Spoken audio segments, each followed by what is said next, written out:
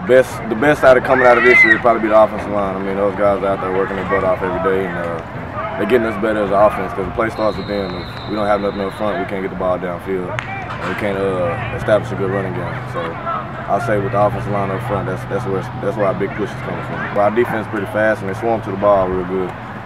That's a big plus. And I mean, we got another amazing 2 tight ends that's going to come in, and another outstanding outside receiver that's going to come in and help us also. But I mean, those 3 guys are just phenomenal guys. I mean, we're close as teammates, but off the field, as brother-wise, we're even closer. Come on, man. You see how goofy they are. You see how goofy they are. Always balling. But I love these boys, man. Without these boys, man, there's something. Hey, couldn't do it without them.